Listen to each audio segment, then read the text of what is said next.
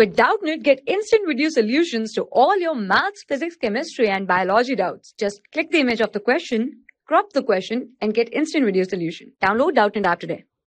Hello students. Now, first of all, let us look at the question here. So the question asks us that silver atom has completely filled d orbitals, right, in its ground state, 4d10 it has. And but still, how can you say that it is a transition element is something that we need to explain, right?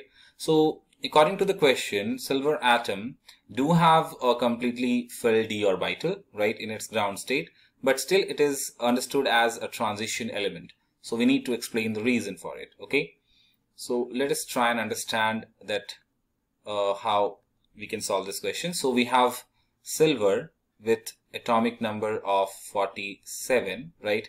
And if you have to write the electronic configuration, so it will be Kr, right, with 36 electrons filled, and then we have 4d10 and 5s1, right? So here we can see that it do have completely filled d orbital, right, in its ground state. But what happens here is that Ag shows two oxidation states, right? It shows +1 and +2 oxidation state, right? Now, when it shows a +1 oxidation state, it means that electron has, removed from s orbital here, right? Removed from s orbital, right? So this is okay, but in the case of +2, electron is removed from d orbital, right? An electron is removed from d orbital, right? And this is how we have now 4d9, right?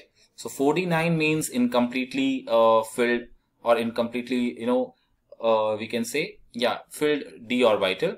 So now we have incomplete, right, completely filled d orbital. So now we can say that silver is a transition element, right? Hence I can say silver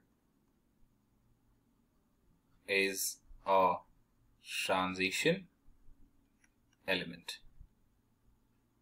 So the summary is that in ground state, if you have to judge it, if you have to observe it, or in +1 oxidation state, then it still has completely filled d orbital, because in +1 oxidation state the electron will be removed from s orbital.